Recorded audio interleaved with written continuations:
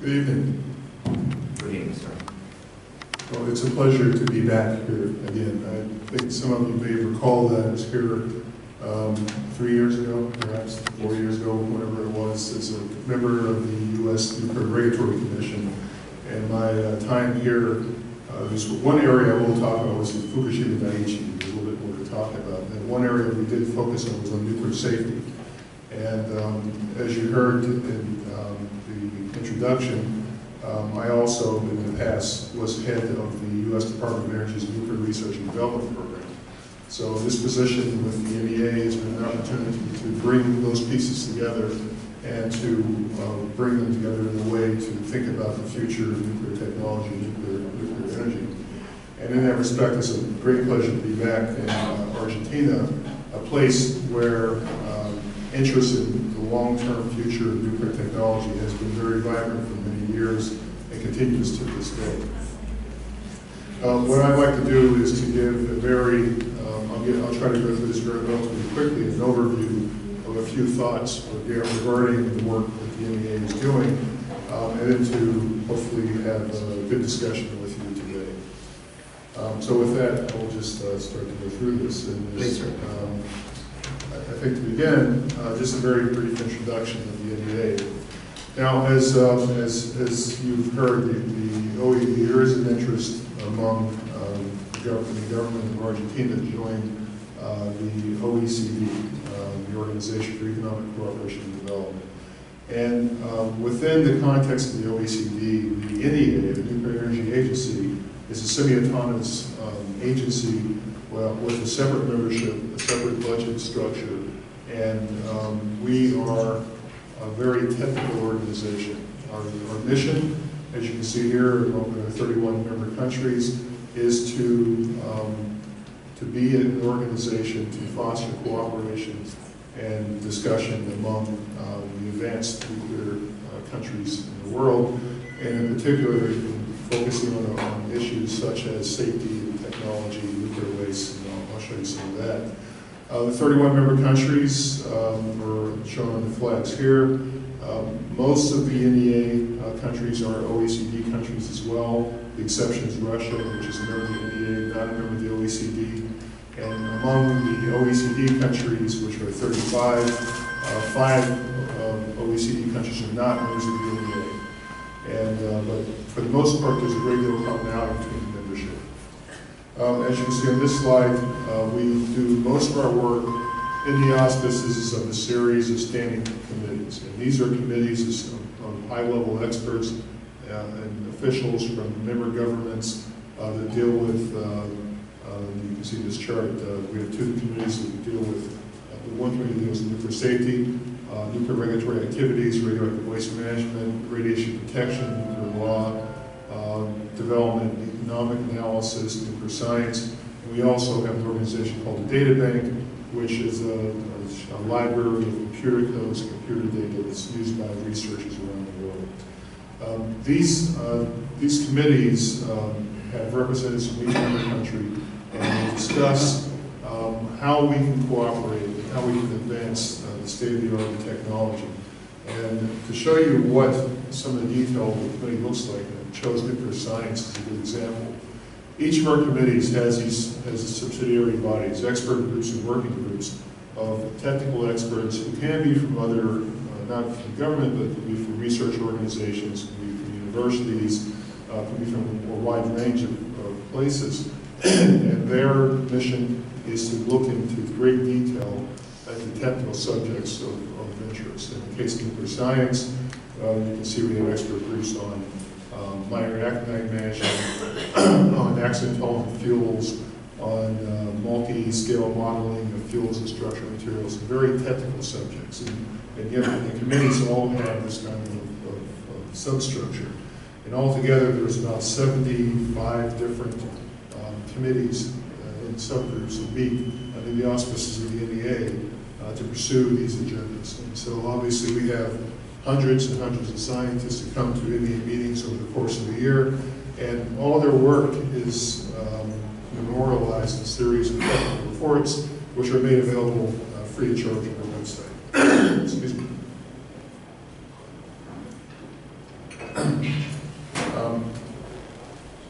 In addition to the committee's activities, we also are the home for a variety of separately funded activities, the oldest of which is the Generation 4 International Forum. I was actually the first chair of the Generation 4 International Forum when it was formed about 15 years ago. And that is an organization that is designed to foster cooperation among interested countries to develop advanced nuclear technologies for the longer-term future. As you can see, the goals are to improve sustainability, economics, safety, reliability, proliferation resistance, and physical protection of nuclear power. And the Generation 4 International Forum is broadly approaching 6 different types of reactor technologies. But within those 6, there's also a great deal of work on things like materials issues, coolants, fuel issues, so a lot of technical subjects covered by that. As a matter of fact, Argentina was a founding member of the Generation 4 International Forum when it was first assembled. Has not been very active in the Generation 4 International Forum for many years, and I'm very hopeful that that will change as we go forward.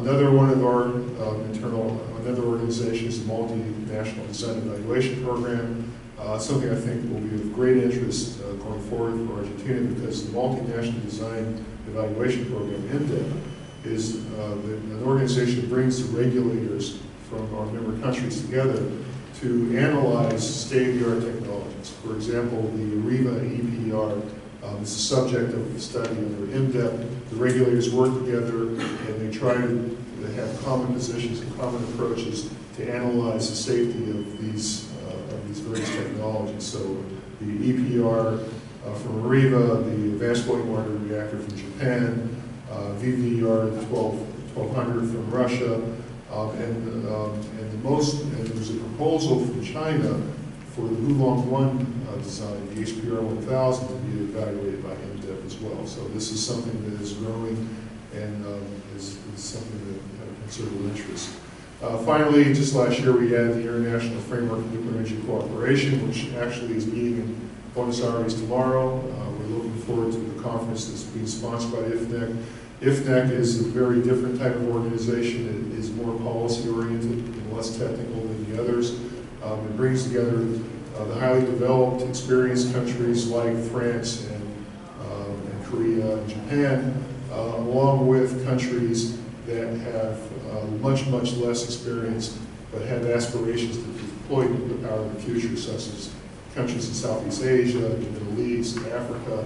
So a very broad range of countries participate. There's altogether 66 countries within IFNEC. A very important feature of the NEA is that we are probably the only international organization that has as much flexibility as we do to form international joint projects, joint undertakings. Really, any of our member countries that are interested can form a cooperative activity to analyze and investigate really almost any technical subject. And we have 21 joint projects currently underway, looking, as you can see in this chart, nuclear safety issues, nuclear science, radioactive waste management. Some of you may be familiar with the Halden Reactor Project in Norway. That is actually one of our oldest projects. It's now only 50 years old. It's been ongoing all this time. As a specific example, one of the newer activities, I thought it was worth pointing out the BSAT, the benchmark study of the accident of Fukushima Daiichi nuclear power plant. This is a very interesting project, because what this project has done is it's decided, the countries have decided to work together to look at the technology that we've had for many years to analyze how severe accidents work in a nuclear power plant. What actually happens when you have a core melt disaster in a nuclear power plant. So we have these computer simulations that analyze what actually happens in great detail during a severe accident. But we never actually had an opportunity to test those codes. So these various codes from different countries, there's US codes, French codes, Russian codes, have been used to try to replicate what happened at Fukushima Daiichi, and then to compare the results of the codes to what we actually saw happening at the plant. And we also compare the codes with each other, and as a result, we've been able to understand how accurate these codes are and how they can be used in the future to make nuclear technology to be even safer. The next step of this is actually even more interesting.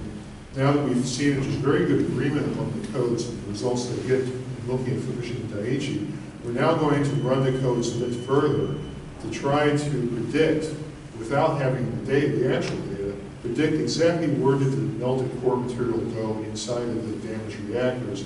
And this will be used to help the Japanese government as they try to clean up these damaged reactors. And I wanted to spend a few minutes talking about Fukushima Daiichi because, and for those of you who were here when I was last year, I used this exact same picture because I like this picture. Although the context will be a little different today. Fukushima Daiichi obviously was an event that has had significant impacts around the world. There's been tremendous expenditures by power, by companies around the world to learn the lessons from Fukushima Daiichi and try to fix any of the gaps that might have existed in our regulatory infrastructure and operational infrastructure. And a lot of very, very good work has happened over the years. And soon after the accident, the NEA issued this report, which was designed to look at the accident and to try to, in those earlier days, this report came about a year after the accident, to anticipate what the basic lessons were from the accident. And very clearly, one of the things that I think that NEA member countries determined was that there was nothing about the Fukushima Daiichi accident that taught us anything particularly new about nuclear technology. There weren't any major surprises in some fashion. In particular, the scenario that the Fukushima plant endured, which is known as the station blackout, is a very classic failure mode for a nuclear power plant. If you want to see a nuclear power plant get in trouble, take all the power away. And that's basically what happened to Fukushima Daiichi. And so, in understanding that, NEA member countries said after the accident, including countries such as Germany, which later decided to phase out nuclear power, that the nuclear power plants are safe to continue operating. And that was a very important statement. But I think one lesson that was learned is that we do our best to prepare for whatever contingencies might happen in the nuclear power plant, to try to anticipate what earthquakes should we prepare a nuclear power plant for, because we do very site-specific analysis when deciding to get the power plant. To try to prepare for what are the floods that could be experienced. Didn't know I had to be stereo. Yeah. What kind of floods might be necessary to anticipate? What kind of storms might take place? But what I think Fukushima taught us is that we have to be a bit more humble than that, because we don't try to design nuclear power plants to deal with every conceivable natural disaster. We design nuclear power plants to deal with perhaps the 500-year design basis event. But what happens if once the million-year event happens next week? What do you do then? That really is the key lesson, I think, of Fukushima. And what we have done in response to that is really one of the most important developments in nuclear power in a very, very long time. Something else, and we're still working on this. And this is probably a much harder area to deal with than the second area, and that is, it isn't just the physical infrastructure. It isn't just the design of the plant that's important. It's really the weak spot, I think, that we currently still have are the people. We are the least reliable component of a nuclear power plant in some fashion, because if people are well trained but still don't do their job, still don't do the things they're supposed to, don't make the right decisions, don't report weaknesses that they see or problems that they find, we can find ourselves in trouble very, very quickly. So this is something that we have to spend a great deal of time on. And after I arrived at the NEA, we formed a new division of the NEA called Human Aspects of Nuclear Safety, and we are spending a lot of time looking at issues such as safety culture and how we can make improvements in those areas, despite the fact that they are not the sort of issues that can be very easily fixed by engineers. Some of these issues are more in the realm of sociologists and psychologists than they are in the realm of nuclear physics and engineering. So it makes it more difficult to deal with, But I actually look at this as being extraordinarily important, and I believe that we have done such a good job in dealing with the vulnerabilities of every nuclear power plant in our member countries, that the next nuclear accident, if it happens, will not be because of the physical failure of the nuclear power plant, it will be because of a human failure, either the regulatory side or the operational side. So I think we have to do everything we can to try to address that. So now it's been 5 years since the accident, and as I mentioned, we learned some important lessons. And so we've recently, several months ago, issued this report, which is the 5 years after the Fukushima Daiichi accident.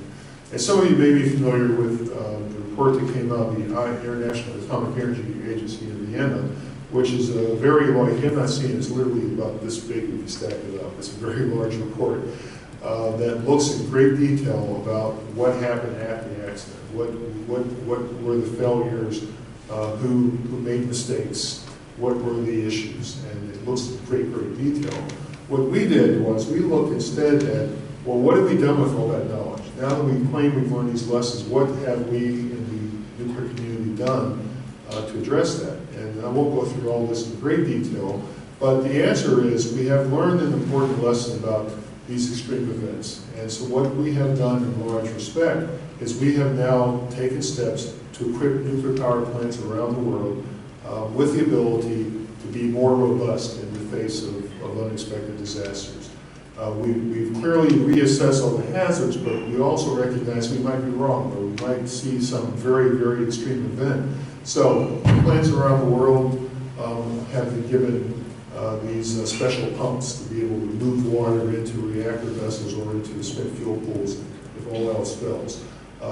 There's more robust power supplies and layers of power supplies. So if you lose power, there's still the ability to bring power to the systems and to cool the reactor cores. There's better communications, there's better training. So all these things have been done to give more defense in depth in nuclear power plants around the world. And still, at the last bullet there, we're still focused on the safety culture issues. So these are things that have been done over the last 5 years, almost universally across the world. And they have given me and others great confidence that nuclear power plants are even safer than they were before, but we still have work to do in the safety culture area. Now, obviously, the fact that we've done all this wonderful work to make nuclear plants safer has not made everybody happy.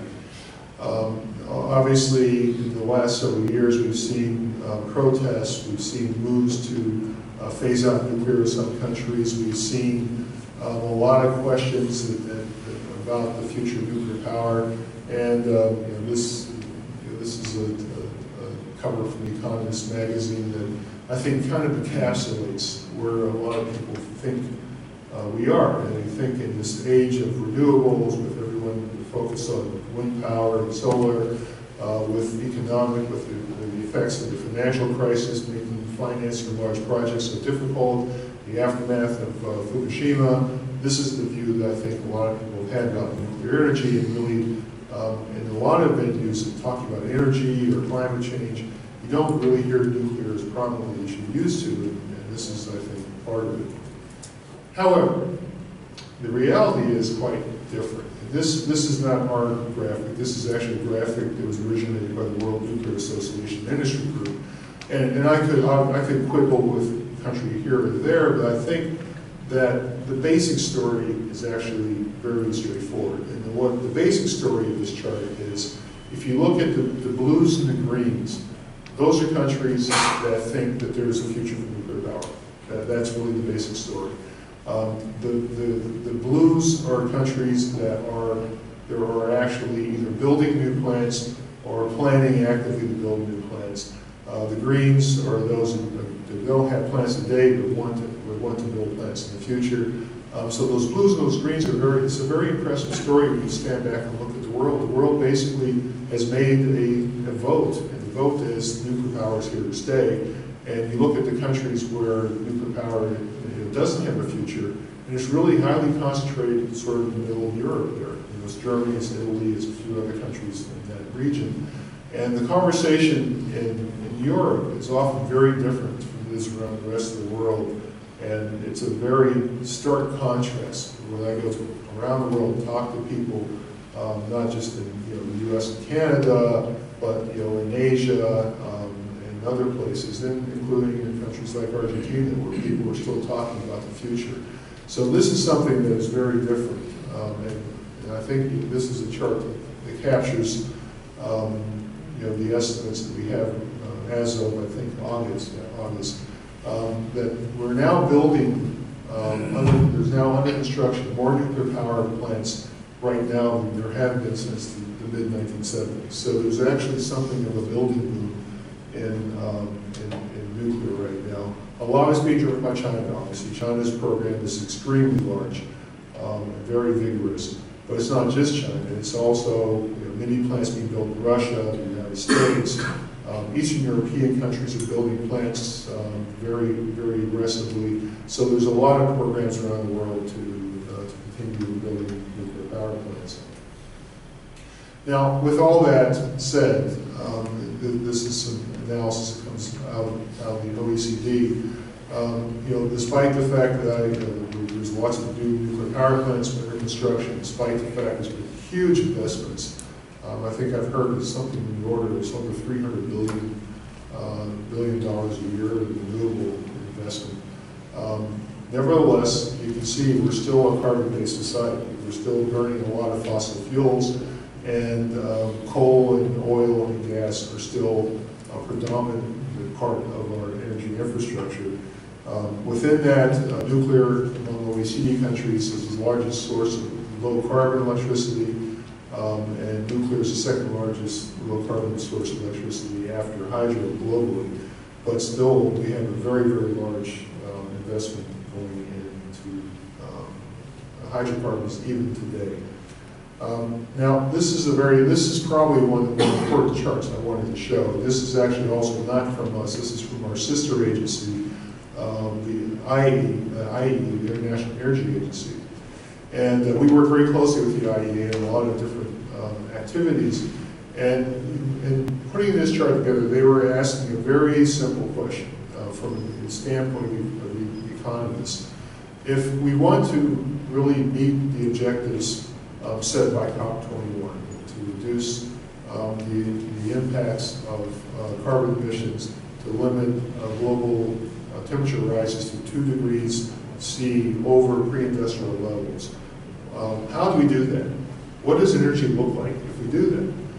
And if you do it from a strictly economic standpoint, you get this chart. And as you can see in this chart, which says something very impressive to me, that you have to have a major increase in wind, a major increase in solar, a significant increase in use of carbon sequestration, which we don't even have yet, and also, right in the middle there in blue, a pretty significant increase in nuclear. And this chart basically says we would have to increase nuclear capacity globally by about 2.5 times over what we have today, and which is roughly the equivalent of building about 500 new large nuclear power plants around the world. That is a very impressive story. Now, let me also caution by saying that I don't believe this chart as predicting the future, because the chart, I think, all of us have seen these projections by these experts over many, many years that say, here's what energy will look like in the future, 50 years from now, and most of them can't really tell you what energy will look like next year, let alone 50 years from now. So all this is kind of fantasy in my view. However, what it does tell you is that there's a lot of different sources that we'll have to rely on in the future. If we decide that nuclear isn't part of the picture, then you have to have that much more wind and that much more solar and that much more carbon sequestration. Or if carbon sequestration actually doesn't work out at all, then all these other things have to pick up the slack. So what this chart tells you really is a very simple thing, that this is going to be very, very hard to do. That it's going to be very challenging, and we're going to have to use basically every weapon at our disposal to even begin to approach these goals. So it's going to be a very, very challenging time. But nevertheless, we see nuclear as playing a big role, and there's a lot of countries that are moving in that direction. However, we're really not making it at this point. We look at 2014, which was the previous year. Now I'm going to go to 2015 in a minute. 2015 was a good year. 2014 shows you more typically what we've seen in recent years, which is we're not connecting enough nuclear to really be able to even come close to these goals. To make this work, as this chart shows, we would have to have had 12 gigawatts of new capacity a year through 2020, and then have it even double beyond that from 2020 to 2030 in order to meet the 2 degrees C scenario. Now 2015 was a really good year, as a matter of fact. In 2015 we actually came very close. This chart actually doesn't show 2015, I apologize for that. 2015 is actually a really good year because 2015 we actually got close to the goal. But I think that's the peak, and we're not going to see that in 2016. So that's something to watch. But what you see in this chart is actually more typical of what we've seen over the last several years. We're not even close to being able to meet those targets. So why is that? Well, there's lots of reasons for that. And one of the things we do as part of the OECD is we're able to cooperate with other OECD organizations to look at these broader issues. And one report, which is available on our website, you can download it at your pleasure, is a report that we worked on called Aligning Policies for the Transition to a Low-Carbon Economy. We did this with the IEA, the OECD, the International Transport Forum, and the conclusion was actually quite interesting. And the conclusion was that if you look at the actual policies in OECD countries, despite what governments say about climate change, the policies all run completely counter to what they say they want to accomplish. And so one area in particular is the energy area. And the conclusion that was made by the report is that current designs of wholesale electricity markets in many OECD countries are not strategically aligned with the low-carbon transition. And let me save some time to just bring all these up. Basically, what we found looking at this, and our subsequent analysis shows this, is that yes, there is a very good instinct to bring renewables into the market, and I think renewables are a good thing, but the way we have done it has actually had very negative impacts on electricity markets. Electricity prices in some parts of the OECD are so completely damaged that we see routinely zero cost electricity, marginal cost, and even negative cost electricity in some parts. And when you have that happening routinely, that's not a functioning market anymore. This is the broken market. And we have broken markets all over the OECD that are not generating revenues necessary to make the investments that we need in anything, including smart grid, which we talk a lot about. And this is a big problem, and it's a very difficult problem because there's a lot of there's great political interest in renewables, and so they're being forced in the market. It's being done in a way that's actually causing long-term damage to the markets, and we have to really resolve this. Otherwise, we're going to have significant problems in the longer-term future. So this is a big issue that we have to wrestle with. This is a report, just going to wrap this part of the conversation up. This is a report that we issued last year jointly with the IEA, the projected cost of generating electricity. And this looked at these biases against low-carbon technologies, the fact that technologies like unsubsidized renewables or nuclear or anything else really have structural biases that prevent them from being successful. Even renewables without subsidies don't do very well in the electricity markets the way they're structured today.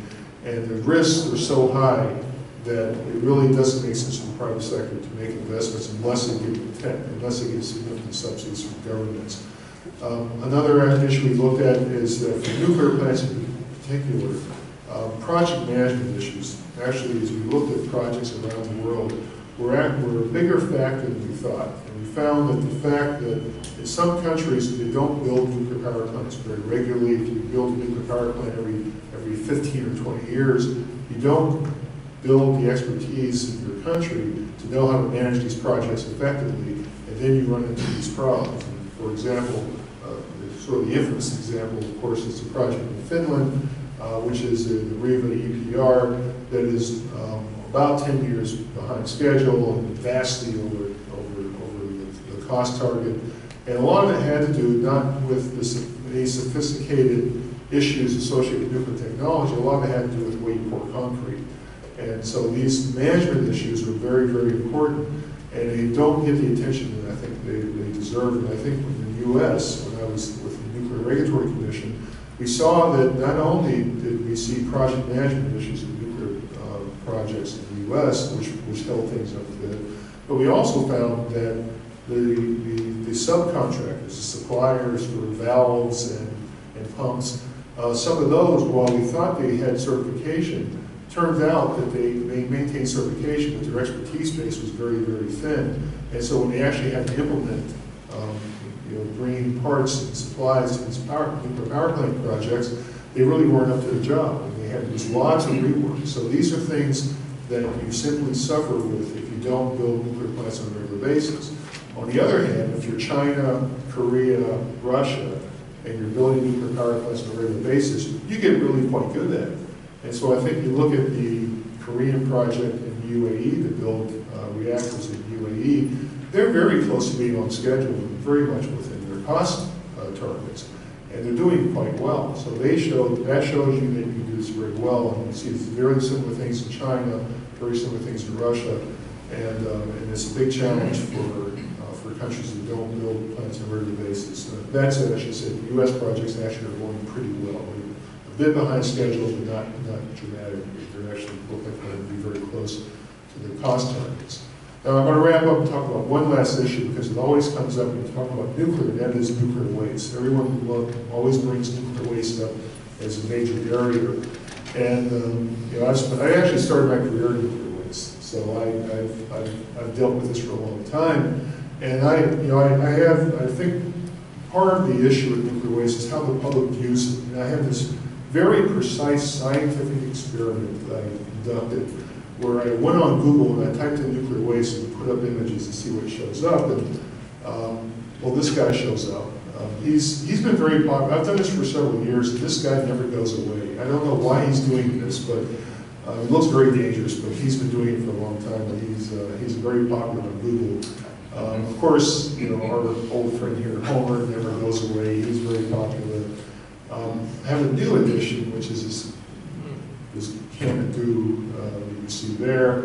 I like this one. I think I know who that guy is. The guy with the eyeball coming out of his finger. And this one I thought was actually quite nice. It's a cartoon with a man with his arm around the sun looking at this giant filled nuclear waste saying, "One day, son, all this will be yours." And I think these images really capture quite accurately what the public thinks about nuclear waste. And I think that when you're trying to cite nuclear waste, trying to get support for nuclear waste policies, the public had all these images in mind. It's so different from the reality of nuclear waste that it makes it difficult to make progress. Now, something that's going on in the world, which I think will help a great deal, is that there are some countries which actually have been making good progress towards establishing repositories. Finland in particular. I visited the Finnish facility a couple of years ago.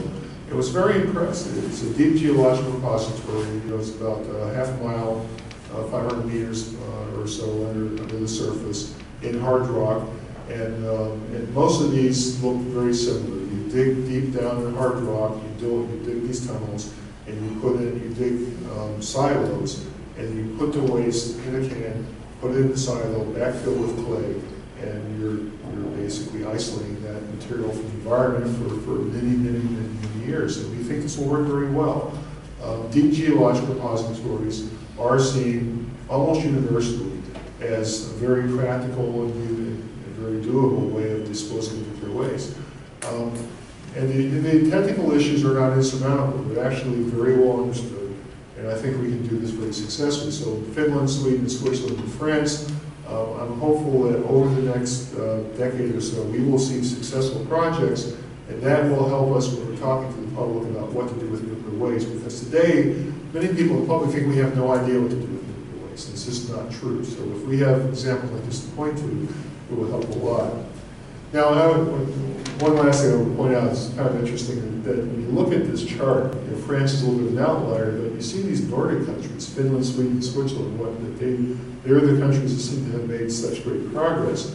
And I remember asking myself, well, why are they making such great progress? And someone gave me this chart and answered that question.